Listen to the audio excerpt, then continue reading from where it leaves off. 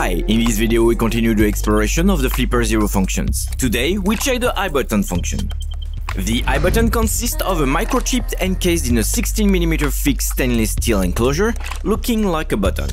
In essence, it is similar to smart cards. For example, it can be placed on large machinery, shipping containers or other areas. The flipperzero will be able to read, write and emulate Dallas DS1990A, Cipherall and Metacom protocols. In the iButton menu you have three options: read, saved, add manually.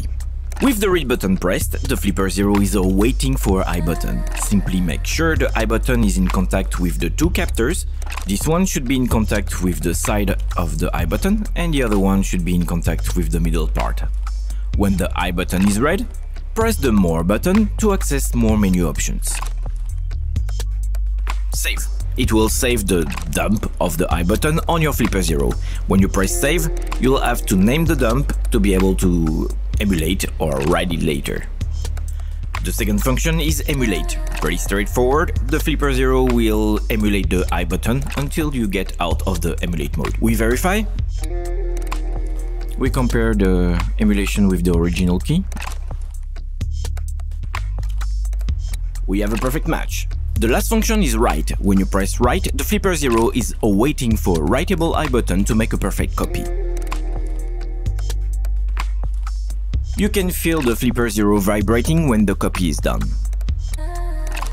We verify the copy. It is perfect.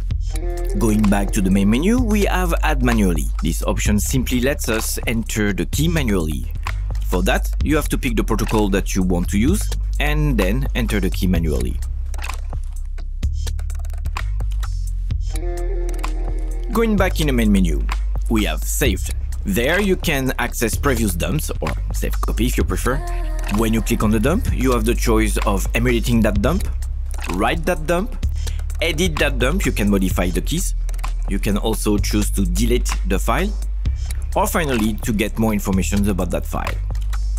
On top you can see the name of the file, in the middle part the keys, and at the bottom you can see the protocol that is used. Let's check the basic workflow. For the first example we need to do a read and save. Reread the iButton and save the dump on the flipperzero to be able to emulate or copy it later. So the first step is to read the iButton, then we press More, save, and type a name.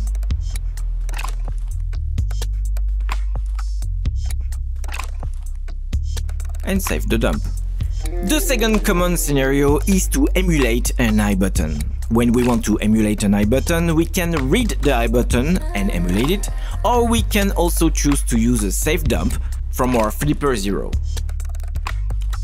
When we emulate, we need to make sure that the two poles are in direct contact with the iButton's reader.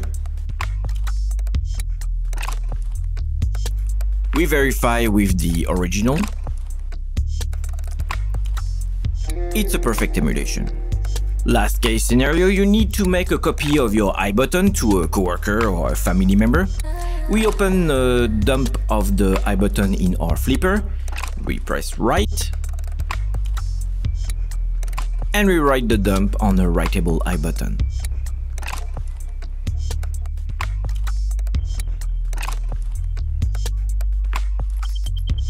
Thank you for watching this video, and if you found it useful, please like and share it. Make sure to subscribe to this channel to get notified when new videos are released. And of course, visit lab41.com to check out our curated collection of pentesting tools. Stay safe and see you next time.